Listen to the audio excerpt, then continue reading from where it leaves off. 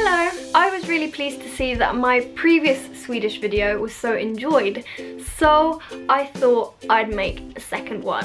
I hope my Swedish teachers aren't watching this, but then again, the grades are already given. So in my previous video, which I will have linked in the description box, I shared with you some Swedish words that are words in English, but they just don't really have the same meaning. I've got some more for you, so I thought I'd share them as well, because it's interesting to see how it does not work. It does not work. No. So the first word is prick, but it means dot in Swedish. So yeah. Another word is slut, and it's spelled just like the word slut, but if you want to offend someone, you should use a different word, because in Swedish it means the end or finished. Another word is dog, and it's spelled just like dog, but it means died. Another word is full, which is just the same spelling as full, but if you ever hear a Swede talking about how full they are drunk. Another word is fuck. It's not spelled like the English word. I know which one you're thinking of. It means compartment, so your bag can have many fuck. I'm trying to think of things that have fuck, but I can only think of bags. Kant. And no, I did not offend you, because I said the Swedish word, which means edge. I hit my toe on a cunt once, and it really hurt. Yes, you know when you bang your toe, your baby toe, not baby toe, your little toe, and you feel like you might actually pass out. Excuse me? If you hear a Swede talking about bad, spelled just like the word bad, it does not mean that anyone's bad. It means bath. Someone can take a bath. But bad can also mean begged, prayed, and it can also mean pleaded.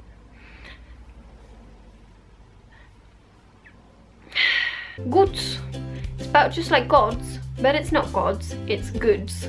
So if you ever hear a Swede talking about gods, you probably aren't, because most of us are atheist. And in my previous Swedish video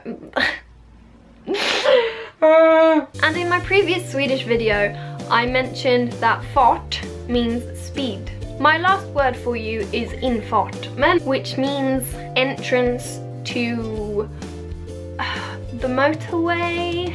It can also be an entrance to like a different road, or someone's drive is an infart. Correct me if I'm wrong.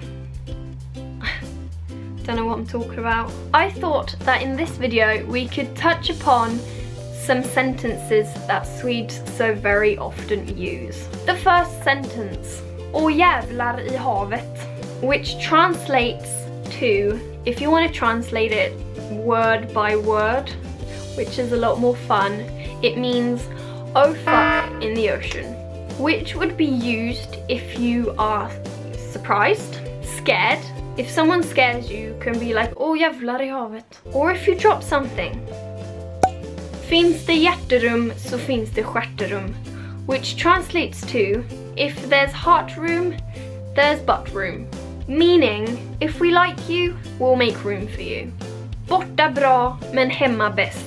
Away good, but home best. So home sweet home basically. Har man sagt A, får man säga B. That translates to, if you've said A, you've got to say B. Don't be that twat that starts saying something and then kind of trails off. Well, then don't start the story and then not get to the point. You know? Det finns inga dåliga väder, bara dåliga kläder. Which translates to, there's no bad weather, only bad clothes. All the teachers would say this for field day. Well, excuse me, Mrs. Teacher, but the heavens have opened up, leaked through my raincoat, and my socks are soaked. So don't cry when half your class are homesick with a crazy cold because you forced us into the downpour. All I wanted was to stay inside and pärla pärlplatta. Nu är du helt ute och cyklar. Translates to, now you are completely out and cycling. Which means you are on the wrong page completely lost. We weren't even talking about that. Something completely different. What the hell? Skadeglädjen är den enda sanna glädjen. Which translates to, Schadenfreude is the only true happiness.